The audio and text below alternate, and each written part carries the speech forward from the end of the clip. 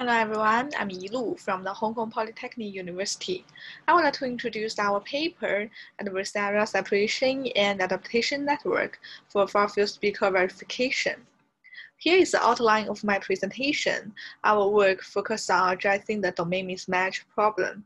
We propose to apply domain separation network and adversarial separation and adaptation network to achieve the domain adaptation. To further improve the performance, we propose to incorporate the mutual information neural estimator, which can help to retain more speaker discriminative information. Nowadays, speaker verification systems are highly optimized on the near-field microphone speech. However, these systems may perform poorly when evaluated on far-field microphone speech because of the domain mismatch caused by different characteristics of microphones. It is hard to retrain the systems by collecting more data of far-field microphone speech because it is time-consuming and computationally expensive. Therefore, we need domain adaptation methods to address the domain mismatch issue. Traditionally, we train different systems using different training data, and the trained systems can work well only on the dataset that have same or similar distributions with the training data. However, for domain adaptation, we want to learn the shared knowledge from some distributions, and the system trained using the shared knowledge can also work well on other different distributions. In speaker recognition, we can reduce the domain mismatch when training the speaker embedding networks, or we can transform the speaker embeddings to domain invariant space. In this paper, we achieved the domain adaptation by the means of transformation. Our idea is based on the domain separation network. It consists of 3 encoders, a decoder, and a classifier. There are 2 private encoders that try to extract the domain-specific components. Another shared encoder tries to extract the domain invariant components, or we can say the shared features. We have 2 domains, the source domain and the target domain. The source domain has labels, while the target domain does not have any label. The shared features of the source domain from the shared encoder will be input to the classifier to ensure that they are speaker discriminative. The private features and the shared features from the same domain will be forced to be different by making them to be orthogonal to each other.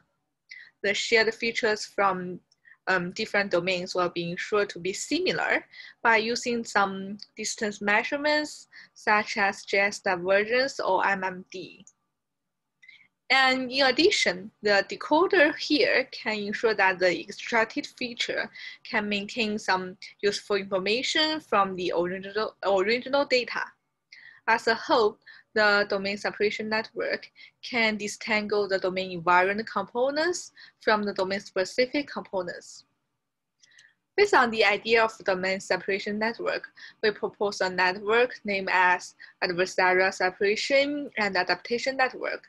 The main difference between it and the domain separation network is that we use the separation discriminator to ensure the differences between the outputs of encoders.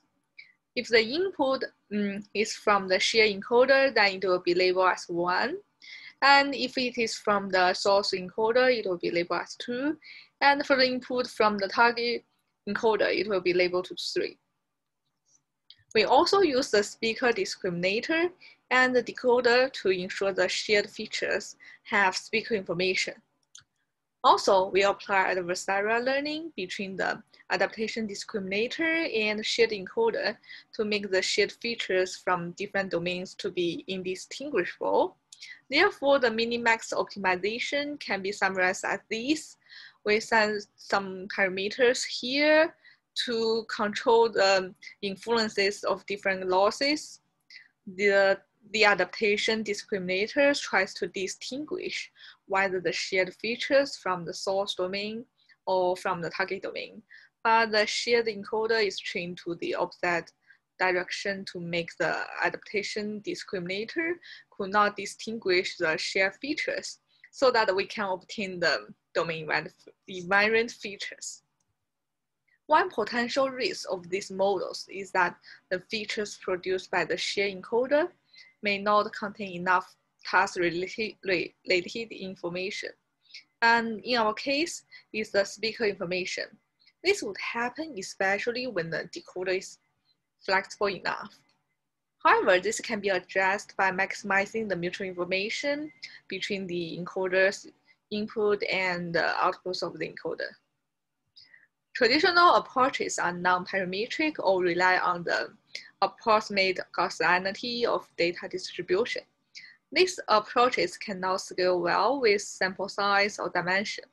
The mutual information neural estimator proposed by Benghazi can help to address these issues.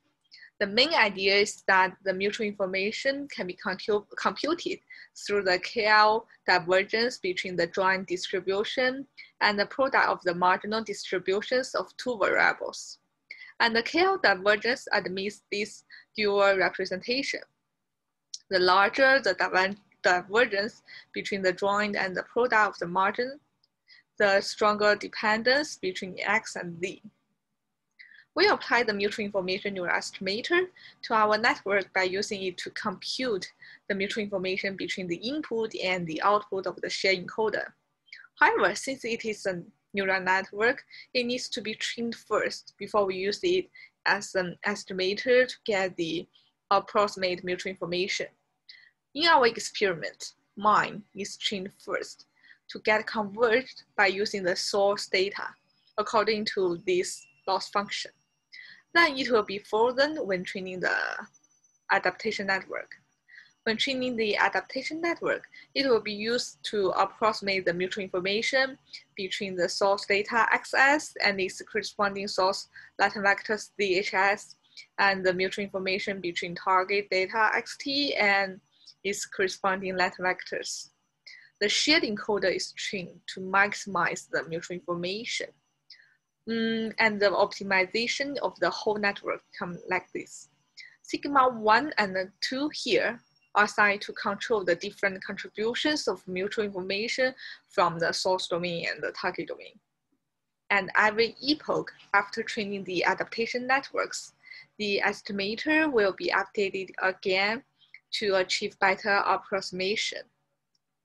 We can obtain the joint distribution by feeding the input and its corresponding output from the encoder to the estimator. And the product of marginal distribution can be obtained by feeding the input and the shuffle output from the encoder to the estimator. After we input all the required vectors to the estimator, it will output the approximate mutual information according to this equation. So then I would like to talk about our experiments and results.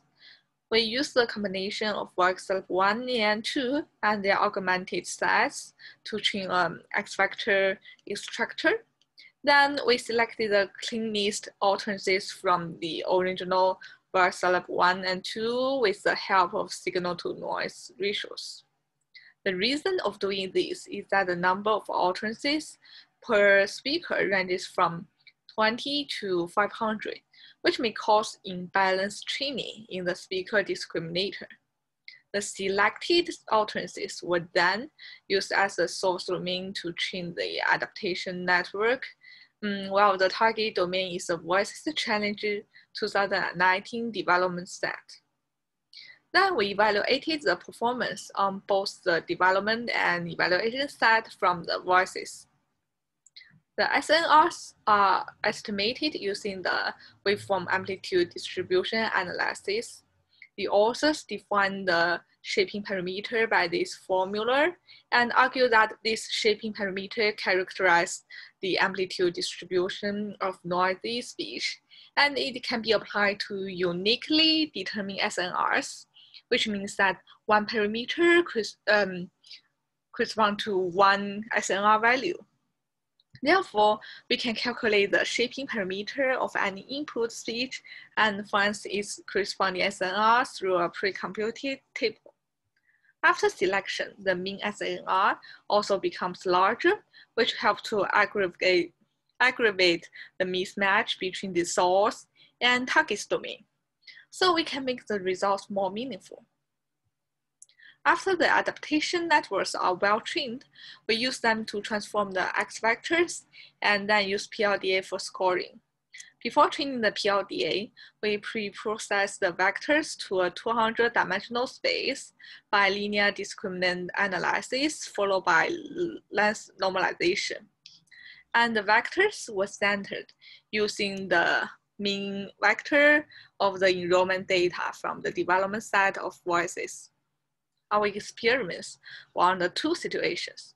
The first one is that we only use the embeddings from the original work celebrate dataset to train the PLDA, and another is to use the embeddings from both the work celeb and their augmented set. For the development set, the performance can be improved a little. Our goal is to make the results to be located in the left corner, which means the best result, lower ER and lower mean DCF. However, we can only improve this ER slightly by using the ADSAN with mine. But for the evaluation set, the performance is much better. The lowest ER can be obtained by using the domain separation network with mine, and the lowest mean DCF can be obtained by using our proposed ADSAN with mine. The reason that the performance on evaluation set is much better may be because the domain mismatch between work celeb and versus evaluation set is more severe. For visualization, we plot the embeddings using the TSNE tool. It can be found that with mine, the transform vectors can retain more speaker information. You can see here, the clusters are much clearer than this one, and the distributions of the target domains are closer to the source domain when compared with this graph. Then for the domain separation network with mine, it seems that the distance between the domains are much closer, but the distributions are totally different. Then we can draw some conclusions that the domain separation network and adversarial separation and adaptation network can enforce the shared encoder to disentangle the domain invariant features from the domain-specific properties, which help to address the domain mismatch problem. The distributions of ADSAN transform vectors are closer to the distributions of the original vectors. Training the networks with the consideration of mutual information can further increase the speaker information in the extracted features. That's all of my presentation. Thanks for listening.